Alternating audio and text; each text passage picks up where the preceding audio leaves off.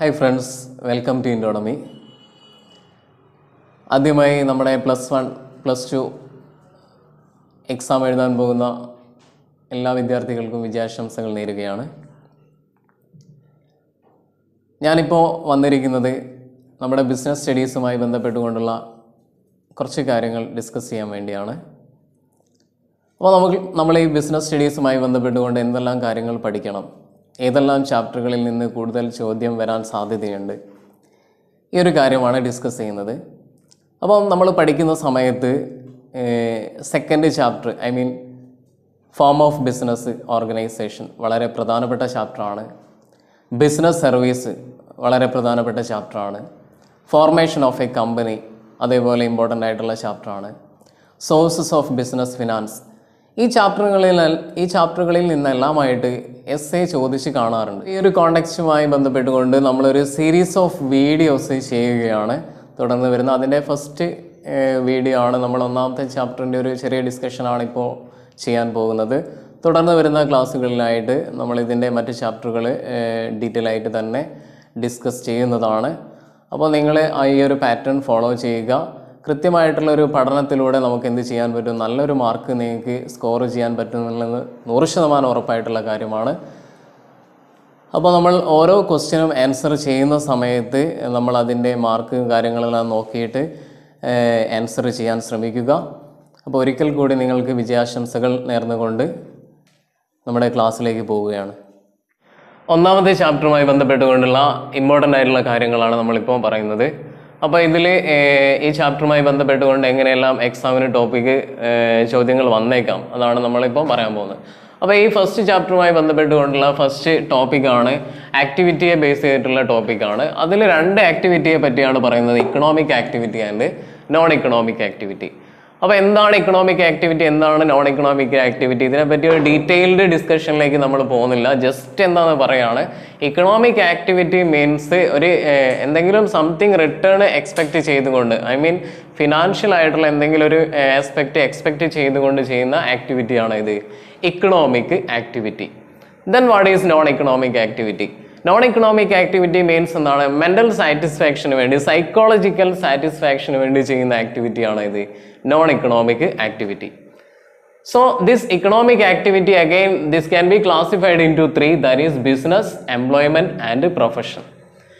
3 രീതിയിലാണ് ഇതിനെ ക്ലാസിഫൈ ചെയ്തിട്ടുള്ളത്. അതിൽ ഫസ്റ്റ് ആണ് ബിസിനസ് ആണ്. നമ്മൾ ഈ ചാപ്റ്ററിൽ ഈ ഒരു ടോപ്പിക്കിൽ കംപ്ലീറ്റ് പഠിക്കാൻ പോകുന്ന ബിസിനസ്സിനെ പറ്റിയാണ്.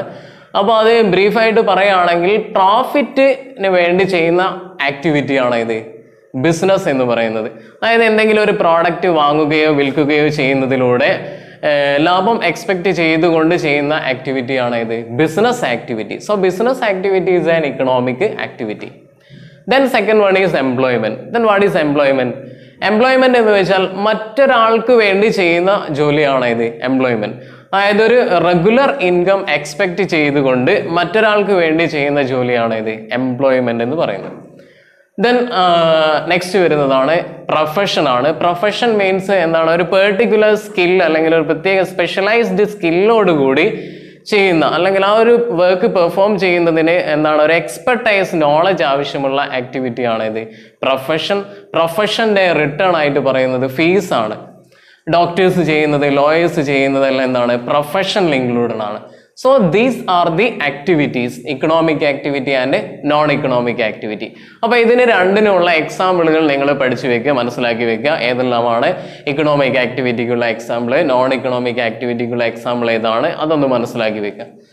അപ്പോൾ നമ്മൾ പറഞ്ഞതാണ് non economic activity mental satisfaction വേണ്ടി, സൈക്കോളജിക്കൽ സാറ്റിസ്ഫാക്ഷന് വേണ്ടി എല്ലാം ചെയ്യുന്ന ആക്ടിവിറ്റിയാണ് ഇത് non economic activity. Then comes to our next topic, that is classification of business activity. Business activity യുടെ classification ആണ്. This business activity broadly we can classify it into 2, that is industry and commerce. രണ്ടായിട്ടാണ് classify ചെയ്തിരിക്കുന്നത്, ഇൻഡസ്ട്രിയും അതേപോലെ കോമേഴ്സും. Then industry എന്ന് വെച്ചാൽ എന്താണ്, എന്തെങ്കിലും ഒരു product develop ചെയ്തെടുക്കുന്നതാണ്. അതായത് ഒരു ഇൻപുട്ട് യൂസ് ചെയ്തുകൊണ്ട് എന്തെങ്കിലും ഒരു ഔട്ട്പുട്ട് ക്രിയേറ്റ് ചെയ്യുന്നതാണ് ആക്ച്വലി ഏത് ഇൻഡസ്ട്രി എന്ന് പറയുന്നത്. അതിനെപ്പറ്റി ഡീറ്റെയിൽ ആയിട്ടൊന്നും നമ്മളിപ്പോൾ ഡിസ്കസ് ചെയ്യുന്നില്ല, എക്സാം വളരെ അടുത്ത് നിൽക്കുന്നതാണ്. അപ്പോൾ ഈ ഇൻഡസ്ട്രിയെ നമുക്ക് വീണ്ടും മൂന്നായിട്ട് ക്ലാസിഫൈ ചെയ്യാൻ കഴിയും. That is primary industry, secondary industry and tertiary industry. Then what is primary industry? So primary industry, here primary industry we can classify them into two, that is extractive industry and genetic industry. Extractive industry means natural resource il ninnum directly നമ്മൾ extract ചെയ്തെടുക്കുന്ന തരം industries ആണ് ഇത് extractive industry. Example പറയുകയാണെങ്കിൽ mining എന്താണ് ഒരു extractive industry ആണ്. അതേപോലെ ഹണ്ടിങ് വേട്ടയാടുന്നത്, അതുപോലെ ഫിഷിംഗ്, ഇതെല്ലാം എന്തിനുള്ള എക്സാമ്പിൾ ആണ്? എക്സ്ട്രാക്റ്റീവ് ഇൻഡസ്ട്രിക്കുള്ള എക്സാമ്പിൾ ആണ്. Then comes to second primary industry, that is genetic industry ആണ്. ജെനറ്റിക് ഇൻഡസ്ട്രി മീൻസ് എന്താ പറയുക, ഈ പോൾട്രി ഫാമിങ് ഇതെല്ലാം എന്തിനുള്ള എക്സാമ്പിൾ ആണ്? ജെനറ്റിക് ഇൻഡസ്ട്രിക്കുള്ള എക്സാമ്പിൾ ആണ്. അപ്പോൾ ഈ രണ്ട് കാര്യങ്ങളും പഠിക്കുന്ന സമയത്ത്, നിങ്ങൾ ഈ ഒരു ടോപ്പിക്ക് പഠിക്കുന്ന സമയത്ത് ഇതിന് ഓരോന്നിനും എക്സാമ്പിൾസ് ആണ് മനസ്സിലാക്കി വെക്കേണ്ടത്. കാരണം എക്സാമിന് ചില വർഷങ്ങളിൽ കണ്ട ചോദ്യം എന്ന് വെച്ചാൽ ഇതിൻ്റെ ഓരോന്നിൻ്റെ എക്സാമ്പിൾസ് തരും, എന്നിട്ട് അതിനെ ലിസ്റ്റ് ഔട്ട് ചെയ്യാൻ വേണ്ടിയിട്ടുള്ള ക്വസ്റ്റ്യൻ ആണ് ചോദിക്കാറ്. അപ്പോൾ ഇതിനുള്ള ഒരുപാട് എക്സാമ്പിളായിട്ട് അല്ലെങ്കിൽ ഒരുപാട് ആക്ടിവിറ്റി നിങ്ങൾക്ക് എക്സാമിന് തരും. അതിനെ നിങ്ങളോട് പറയുക എങ്ങനെയാണ്, ഇതിനെ ഒന്നുകിൽ പ്രൈമറി, സെക്കൻഡറി, ടേർഷ്യറി എന്നുള്ള രീതിയിൽ ക്ലാസിഫൈ ചെയ്യാൻ വേണ്ടി പറയും. അല്ലെങ്കിൽ എങ്ങനെ പറയും, ഈ പ്രൈമറി ഇൻഡസ്ട്രിയിൽ തന്നെ കുറേ എക്സാമ്പിൾസ് തന്നിട്ട് അതിനെ എക്സ്ട്രാക്റ്റീവ് എന്നും ജെനറ്റിക് എന്നും ക്ലാസിഫൈ ചെയ്യാനുള്ള ക്വസ്റ്റ്യൻ ഉണ്ടാവും. അപ്പോൾ ആ രീതിയിൽ അതിൻ്റെ എക്സാമ്പിൾ കൃത്യമായിട്ട് മനസ്സിലാക്കി വെക്കുക. ദെൻ സെക്കൻഡ് വൺ ആണ് secondary industry. Secondary industry means primary ഇൻഡസ്ട്രിയിലെ product ഉപയോഗിച്ചുകൊണ്ട് മറ്റൊരു പ്രോഡക്റ്റ് ഡെവലപ്പ് ചെയ്തെടുക്കുക. അതാണ് നമുക്ക് ചുരുക്കി അങ്ങനെ പറയാം. അതാണ് ഇത് സെക്കൻഡറി ഇൻഡസ്ട്രി. ഓക്കെ, അപ്പോൾ ഈ സെക്കൻഡറി ഇൻഡസ്ട്രിയെയും വീണ്ടും രണ്ടായിട്ട് ക്ലാസിഫൈ ചെയ്യുന്നുണ്ട്. That is manufacturing industry and construction. Manufacturing activity എന്നും കൺസ്ട്രക്ഷൻ എന്നും രണ്ടായിട്ട് ക്ലാസിഫൈ ചെയ്യുന്നുണ്ട്. അപ്പോൾ ഇതും ഒന്ന് മനസ്സിലാക്കി വെക്കണം. മാനുഫാക്ചറിങ് മീൻസ് ഒരു റോ മെറ്റീരിയൽ ഉപയോഗിച്ചുകൊണ്ട് അഥവാ ഒരു ഇൻപുട്ട് ഉപയോഗിച്ചുകൊണ്ട് പ്രോസസ്സിങ്ങിലൂടെ ഔട്ട്പുട്ടാക്കി ഒരു ഉൽപ്പന്നമാക്കി മാറ്റിയെടുക്കുന്നതാണ് ഇത് മാനുഫാക്ചറിങ് എന്ന് പറയുന്നത്. ഓക്കെ, അപ്പോൾ ഈ മാനുഫാക്ചറിങ് നിങ്ങൾ പഠിച്ചതായിരിക്കും. അതും വീണ്ടും ക്ലാസിഫിക്കേഷൻ വരുന്നുണ്ട്. അതിൽ analytical industry, synthetical industry, processing എന്നെല്ലാം പറഞ്ഞുകൊണ്ട് വീണ്ടും സബ് ക്ലാസിഫിക്കേഷൻ അവിടെ വരുന്നുണ്ട്. അതിന് ഓരോന്നിൻ്റെയും എക്സാമ്പിൾസ് നിങ്ങൾ മനസ്സിലാക്കി പഠിച്ചു വെക്കുക. ചിലപ്പോൾ അങ്ങനെയും ചോദ്യം വന്നേക്കാം. ഇതിൽ ഏതെങ്കിലും എക്സാമ്പിൾ തന്നിട്ട് അത് പ്രോസസ്സിംഗ് ആണോ, സിന്തറ്റിക് ആണോ, അതേപോലെ അനലിറ്റിക്കൽ ഇൻഡസ്ട്രി ആണോ എന്നുള്ള രീതിയിലുള്ള ക്വസ്റ്റ്യനും വരാൻ സാധ്യതയുണ്ട്. ദെൻ കൺസ്ട്രക്ഷൻ ആണ് സെക്കൻഡറി ഇൻഡസ്ട്രിയിലെ മറ്റൊന്നാണ് ഇത് കൺസ്ട്രക്ഷൻ. കൺസ്ട്രക്ഷൻ മീൻസ് നത്തിങ്, ബിൽഡിങ്ങുകൾ അതുപോലെയുള്ള കാര്യങ്ങളെല്ലാം കൺസ്ട്രക്ട് ചെയ്യുന്നതുമായി ബന്ധപ്പെട്ടതാണ് ഇത് കൺസ്ട്രക്ഷൻ ഇൻഡസ്ട്രി. ഇതാണ് രണ്ടാമത്തെ ക്ലാസിഫിക്കേഷൻ വരുന്നത്. ദെൻ തേർഡ് ക്ലാസിഫിക്കേഷൻ ആണ് ഇൻഡസ്ട്രിയുടെ തേർഡ് ക്ലാസിഫിക്കേഷൻ ആണ്, that is tertiary industry. Tertiary industry means nothing, ഇത് എന്തുമായി ബന്ധപ്പെട്ടതാണ്? സർവീസസുമായി ബന്ധപ്പെട്ടിട്ടുള്ളതാണ് ഇത് ടേർഷ്യറി ഇൻഡസ്ട്രിയിൽ വരുന്നത്. അപ്പം ബാങ്കിങ്, ഇൻഷുറൻസ്, ട്രാൻസ്പോർട്ടേഷൻ ഇതെല്ലാം ഏതിനുള്ള എക്സാമ്പിൾ ആണ്? ഈ ടേർഷ്യറി ഇൻഡസ്ട്രിക്കുള്ള എക്സാമ്പിൾ ആണ്. അപ്പോൾ ഇതിൽ കൃത്യമായിട്ട് ഒന്നുകൂടെ പറയുകയാണ്, ഇതിന് ഓരോന്നിൻ്റെയും എക്സാമ്പിൾസ് നിങ്ങൾ കൃത്യമായിട്ട് പഠിച്ചു വെക്കണം. എസ്പെഷ്യലി ജെനറ്റിക്, എക്സ്ട്രാക്റ്റിംഗ് ഇത് ബേസ് ചെയ്തുകൊണ്ട് പലപ്പോഴും ക്വസ്റ്റ്യൻസ് കാണാറുണ്ട്. അപ്പോൾ ഇത് പഠിക്കുന്ന സമയത്ത് ഇത് മാത്രം പഠിക്കുന്നതിന് പകരം ഇതിൻ്റെ എക്സാമ്പിൾസിലൂടെ പഠിച്ചു പോവാം. അപ്പോൾ നമ്മൾ ബിസിനസ് ആക്ടിവിറ്റിയെ ഫസ്റ്റ് ക്ലാസിഫൈ ചെയ്തിരിക്കുന്ന ഇൻഡസ്ട്രി എന്നാണ്. സെക്കൻഡ് ക്ലാസിഫിക്കേഷൻ ആണ് ബിസിനസ് ആക്ടിവിറ്റിയുടെ സെക്കൻഡ് ക്ലാസിഫിക്കേഷൻ ആണ് commerce. Then what is commerce? നമ്മുടെ സബ്ജക്റ്റ് ആണ് കോമേഴ്സ്. അപ്പോൾ എന്താണ് കോമേഴ്സ് എന്ന് അറ്റ്ലീസ്റ്റ് മനസ്സിലാക്കി വെക്കുക. ഏറ്റവും ചുരുക്കി പറയുകയാണെങ്കിൽ trade and auxiliaries to trade, ഈ രണ്ട് ആക്ടിവിറ്റിയും കൂടെ നമ്മൾ കണക്ട് ചെയ്ത് പറയുന്നതാണ് ഇത് കോമേഴ്സ് എന്ന് പറയുന്നത്. Trade and AIDS to trade or auxiliaries to trade ആണ് ഇത് കോമേഴ്സ്. ഓക്കെ, സോ കോമേഴ്സിനെ നമുക്ക് രണ്ടായിട്ട് ക്ലാസിഫൈ ചെയ്യാൻ പറ്റും. That is trade and auxiliaries to trade.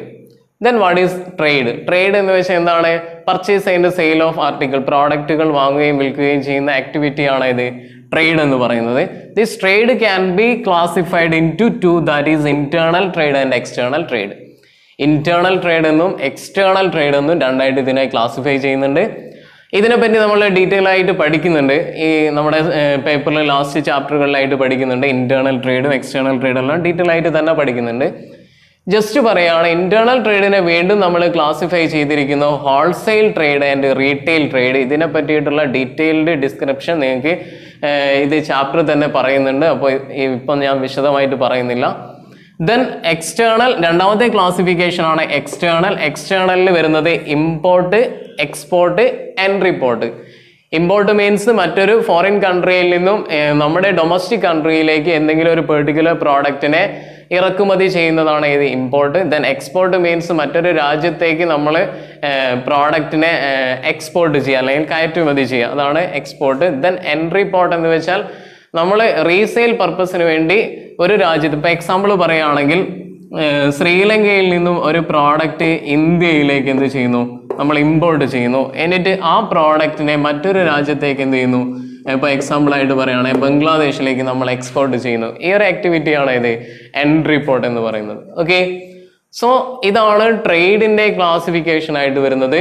Then auxiliaries to trade ആണ്. ഓക്സിലറീസ് ടു ട്രേഡ് മീൻസ് ഈ ട്രേഡ് എന്ന ആക്ടിവിറ്റിയെ വളരെ എഫക്റ്റീവ് ആയിട്ട് ചെയ്യുന്നതിന് വേണ്ടി നമ്മളെ ഹെൽപ്പ് ചെയ്യുന്ന ആക്ടിവിറ്റീസിനെയാണ് നമ്മൾ എന്ത് പറയാ, ഓക്സിലറീസ് ടു ട്രേഡ് എന്ന് പറയാം. ഓക്കെ, ഓർ അല്ലെങ്കിൽ എയ്ഡ്സ് ടു ട്രേഡ് എന്ന് പറയാം. അപ്പൊ ഇതിൽ ഒരുപാട് കാര്യങ്ങൾ വരുന്നുണ്ട്. നിങ്ങൾക്ക് അറിയുന്നത് തന്നെയാണ് ട്രാൻസ്പോർട്ടേഷൻ എന്താണ്, ഒരു ഓക്സിലറീസ് ടു ട്രേഡ് ആണ് ട്രാൻസ്പോർട്ടേഷൻ. ദെൻ അതുപോലെ അഡ്വർടൈസ്മെന്റ്,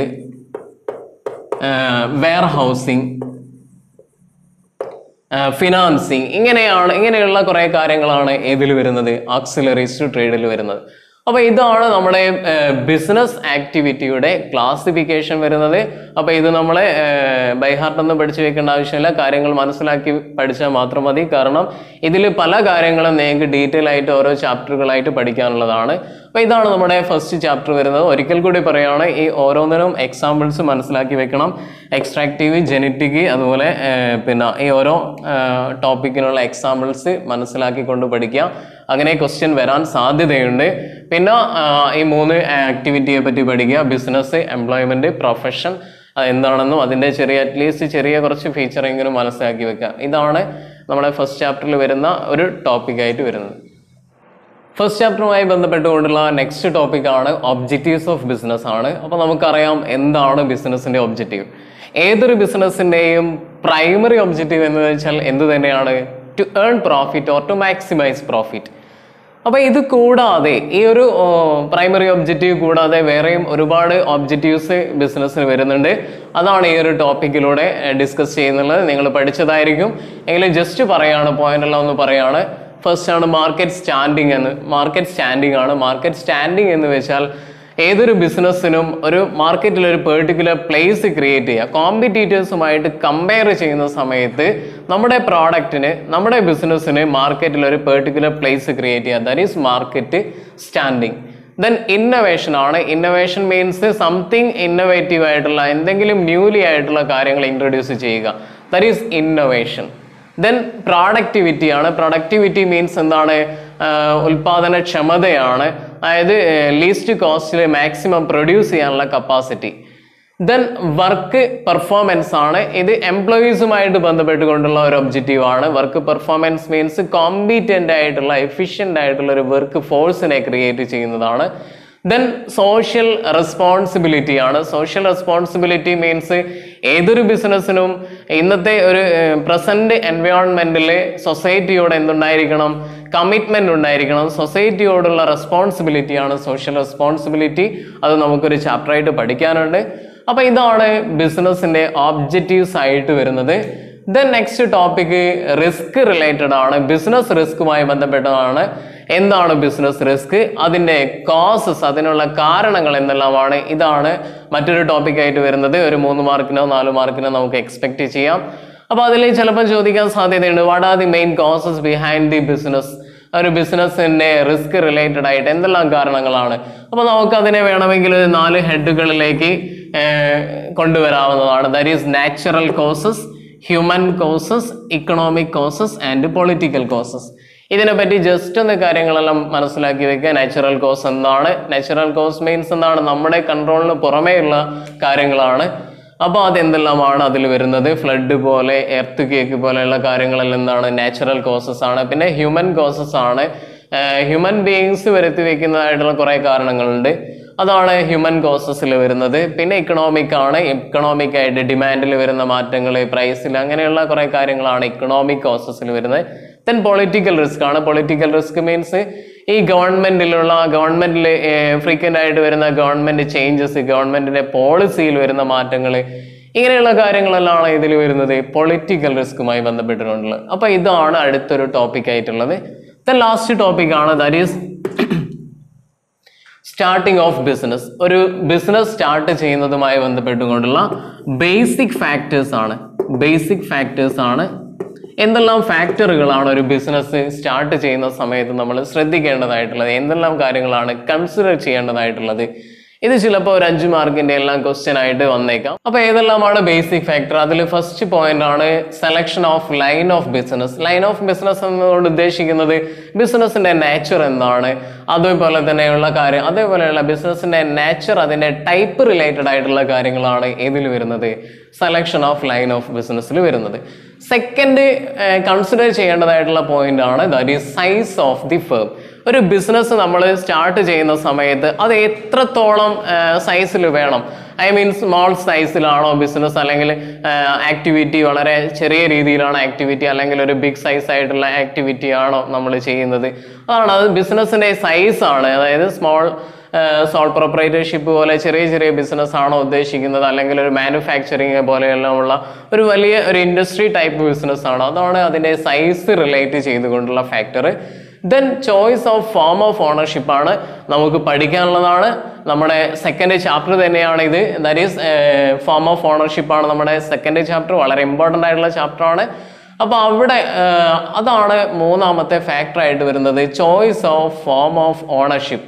ഏതൊരു ഫോം ആണ് നമ്മൾ ബിസിനസ്സിന് വേണ്ടി, ഓണർഷിപ്പ് ഫോം ആണ് നമ്മൾ സെലക്ട് ചെയ്യേണ്ടത്. അവിടെ നമുക്ക് ഓപ്ഷൻസ് ഉണ്ട്, സോൾ പ്രൊപ്പറേറ്റർഷിപ്പ് ഉണ്ട്, പാർട്ട്ണർഷിപ്പ് ഉണ്ട്, അതേപോലെ ജോയിന്റ് സ്റ്റോക്ക് കമ്പനീസ് ഉണ്ട്, കോപ്പറേറ്റീവ് സൊസൈറ്റീസ് ഉണ്ട്, ഇങ്ങനെ ഒരുപാട് ഫോം ഓഫ് ബിസിനസ് ഉണ്ട്. ഇതിൽ ഏതാണ് നമ്മൾ ഉദ്ദേശിക്കുന്നത്, ഏത് തരം ബിസിനസ് സ്റ്റാർട്ട് ചെയ്യാനാണ് നമ്മൾ ഉദ്ദേശിക്കുന്നത്, അത് ഡിറ്റർമിൻ ചെയ്യുന്നത് ഒരുപാട് ഫീച്ചേഴ്സ് ഉണ്ട്, അതിന് ഒരുപാട് ആസ്പെക്റ്റുകൾ ഉണ്ട്, അത് നമ്മൾ ആ ചാപ്റ്ററിൽ പഠിക്കുന്ന കാര്യങ്ങളാണ്. നെക്സ്റ്റ് ആണ് ഇത് ലൊക്കേഷൻ ഓഫ് ബിസിനസ്. എവിടെ ബിസിനസ് നമ്മൾ ലൊക്കേറ്റ് ചെയ്യണം, ഐ മീൻ ഒരു ബിസിനസ്സിന്റെ ലൊക്കേഷൻ സെലക്ട് ചെയ്യുന്ന സമയത്ത് ഒരുപാട് കാര്യങ്ങൾ നമ്മൾ കൺസിഡർ ചെയ്യേണ്ടതായിട്ടുണ്ട്. മാർക്കറ്റിന്റെ അവൈലബിലിറ്റി, ഇൻഫ്രാസ്ട്രക്ചറൽ ഫെസിലിറ്റീസ്, അതേപോലെ റോ മെറ്റീരിയൽസിന്റെ അവൈലബിലിറ്റി, ഇങ്ങനെ ഒരുപാട് ഫാക്ടേഴ്സ് നോക്കിയിട്ടാണ് നമ്മൾ ഒരു ബിസിനസ്സിന്റെ ലൊക്കേഷനെ ഐഡന്റിഫൈ ചെയ്യുന്നത്. ഏത് പ്ലേസിലാണ് ഒരു പെർട്ടിക്കുലർ ബിസിനസ് നമ്മൾ സ്റ്റാർട്ട് ചെയ്യേണ്ടത്, that is location of business. Then finance aspect ആണ്. നമുക്കറിയാം ബിസിനസിന്റെ ഫണ്ടമെന്റൽ ആയിട്ടുള്ള എലമെന്റ് ആണ് ഏതെന്ന് പറയുന്നത്, ഫിനാൻസ് എന്ന് പറയുന്നത്. വിത്തൗട്ട് ഫിനാൻസ് ഈ ഒരു ആക്ടിവിറ്റി പോലും എന്ത് ചെയ്യില്ല, മുന്നോട്ട് നീങ്ങുന്നില്ല.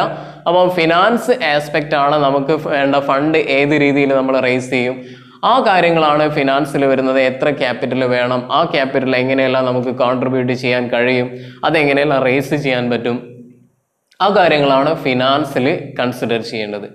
നെക്സ്റ്റ് ഫിസിക്കൽ ഫെസിലിറ്റി ആണ്. ഫിസിക്കൽ ഫെസിലിറ്റി എന്ന് പറയുന്ന സമയത്ത് മെഷീനറീസ്, ടൂൾസ്, എക്യുപ്മെന്റ്സ്, അങ്ങനെയുള്ള കാര്യങ്ങളുടെ ഒരു അറേഞ്ച്മെന്റ്, അതാണ് ഫിസിക്കൽ ഫെസിലിറ്റിയിൽ വരുന്നത്. അതായത് മെറ്റീരിയൽസ്, അതുപോലെ മെഷീനറീസ്, ഈ കാര്യങ്ങളാണ് ഫിസിക്കൽ ഫെസിലിറ്റിയിൽ വരുന്നത്.